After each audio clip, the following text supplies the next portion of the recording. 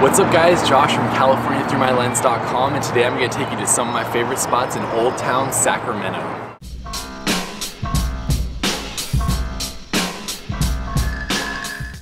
Old Sacramento is a collection of 50 buildings situated on 28 acres right along the Sacramento River.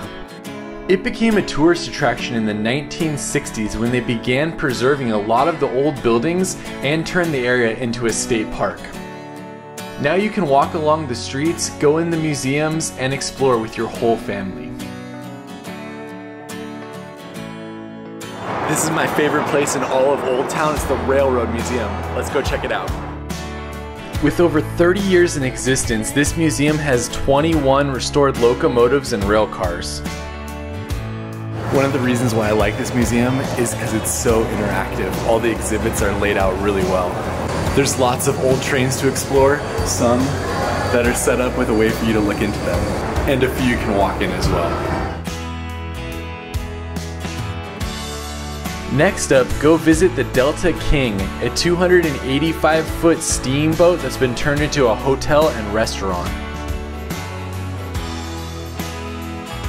It's also a great area to get views of the Tower Bridge, and I recommend checking it out at sunset.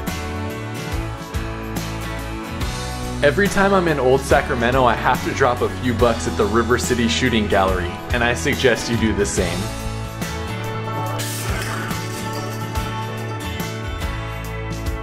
You can't leave Old Town without trying at least a few flavors of Danny's Mini Donuts. I love donuts, so this is an easy choice for me, and all the flavors are pretty good.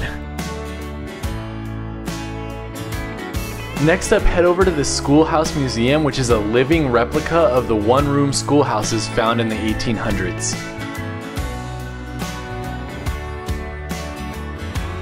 If you're looking for a good place to get a burger, come to Fanny and Saloon. It's a 3-story restaurant with all sorts of crazy stuff. They even put peanut butter on a burger here. This spot has been open since 1973, and it gets crazier every time I visit.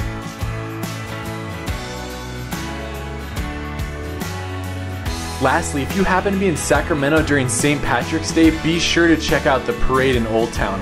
It's a ton of fun for the whole family.